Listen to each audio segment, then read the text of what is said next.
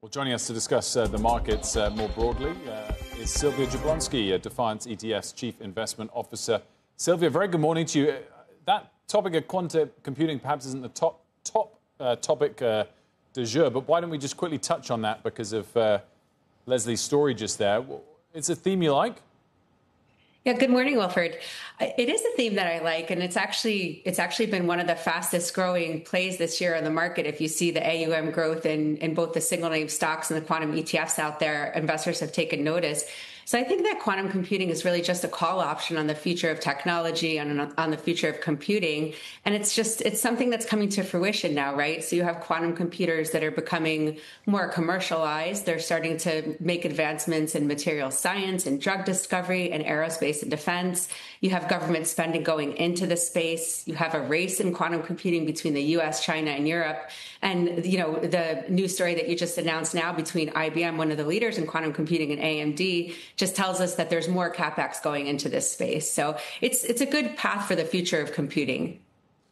Spin us back to the story we were talking about at the top of the show with Steve Leisman and the president trying to fire Lisa Cook. Is this a worry for equities or a good thing for equities?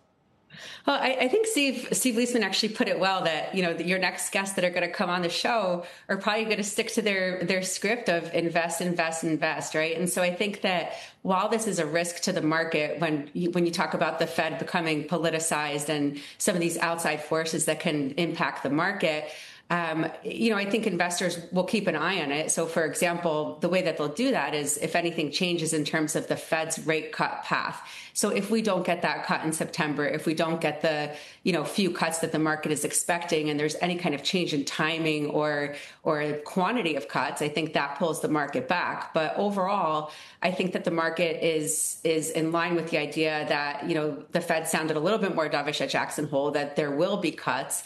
And so for investors, that tends to be a path, at least in the short term, of looking to the market to invest. And what you saw was kind of that, you know, rip after he came out with the more dovish speech. But, you know, to Steve Leisman's point, there is a macro issue here about, you know, what do we sort of want in terms of balance of powers here? But it's not really impacting the market today.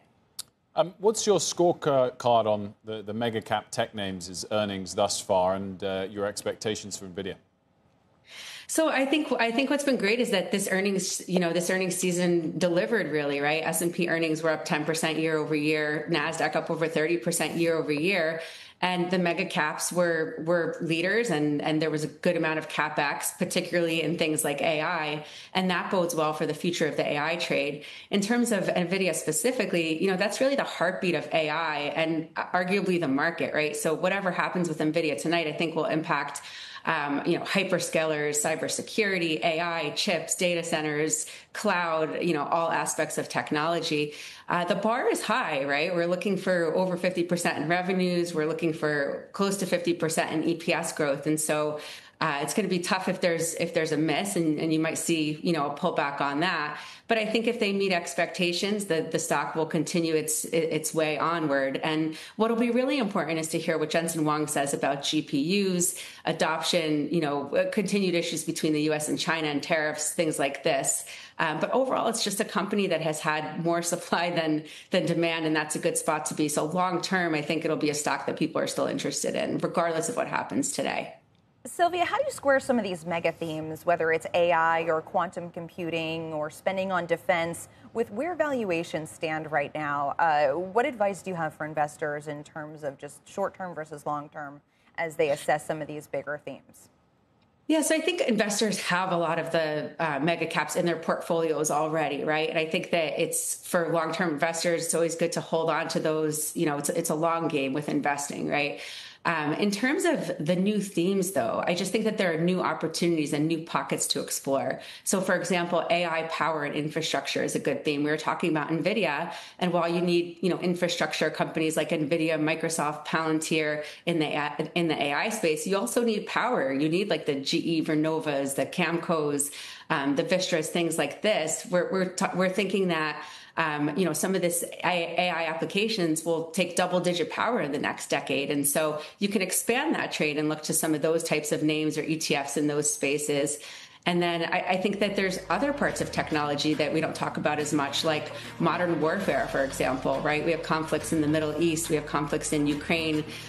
Government spending is I think about, 850 billion or so was the last aerospace and defense contract. And so when you think about the new modern warfare, we're talking about drones and satellites, the Kratos, the Jobies, the AeroVironments of the world. And so I think that there are places to, again, take call options on the future of technology, and quantum, AI power, and modern warfare are 3 areas to look at.